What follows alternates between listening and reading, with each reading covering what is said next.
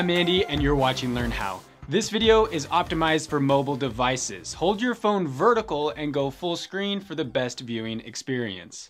What's up guys? In this video, you are going to learn how to add links to your Instagram bio. This is going to be the quickest video you've ever seen on YouTube. On Instagram, go to your profile page and then simply click the Edit Profile button. Now right here, you're going to see like the third option down is website.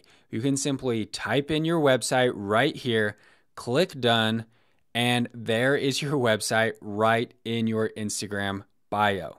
Now, a trick that you can use, guys, to include multiple links in your Instagram bio would be to use something like Linktree.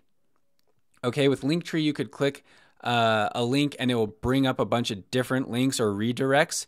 Or you could even make a simple little website to redirect people to different places. Right here on my other personal Instagram account, you can see my link is to my personal website, andyisom.com. And on that website, it actually has a lot of little buttons that redirect people to different websites and different, social media platforms, podcasts, and things that I offer. So that's another creative way that you can have multiple links within one link. You can build a little card website. I got a link right below this video that will take you to Card if you do want to learn how to make a cool little website like this. But yeah, that or Linktree, or simply, just editing your profile and adding a link right there. That's all there is to it. If you're satisfied with this video, tap the thumbs up below.